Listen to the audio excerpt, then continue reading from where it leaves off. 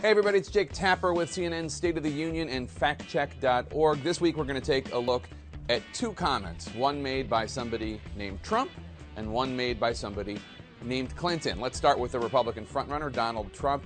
He was asked about Iran announcing that they would release 4 Americans who had been detained in a few cases for years. Take a listen. 4 American hostages, including Jason Rezaian, released by Iran. Now, you said that was never going to happen. You blamed Obama. Ready to give him credit? Absolutely not. And I never said it was never going to happen. I said that if I got in, it would happen immediately. So is that right? Did Trump never say that those detained Americans would never come back as long as Obama was in charge? He never said that? No, he said that. Take a listen. We can talk about the fact that we have 4 wonderful people over there, and frankly, they're never going to come back with this group. And I will say this, if I win the presidency, I guarantee you that those 4 prisoners are back in our country before I ever take office. I guarantee that. Now let's turn to Democratic presidential candidate Hillary Clinton and comments made by her daughter, Chelsea, attacking the health care plan of Bernie Sanders.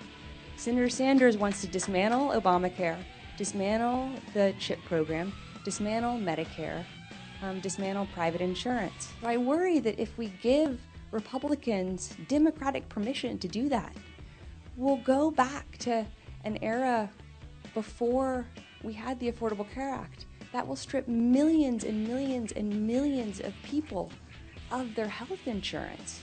Is that right? Does Sanders want to go back to an era where millions and millions of Americans don't have health insurance?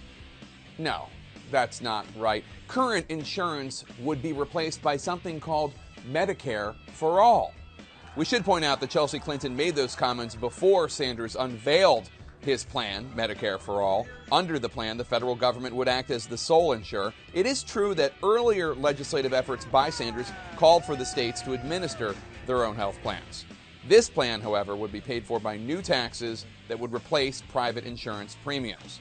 The Sanders plan would be funded through several new taxes, in fact, including a 2.2% premium paid by individuals, 6.2% payroll tax paid by employers, an increase in the estate tax for wealthy Americans, and higher income taxes on those making more than $250,000 per year. A reminder to all the candidates out there and their surrogates, including their kids, you're entitled to your own opinions. You're not entitled to your own facts. I'm Jake Tapper for CNN's State of the Union and factcheck.org.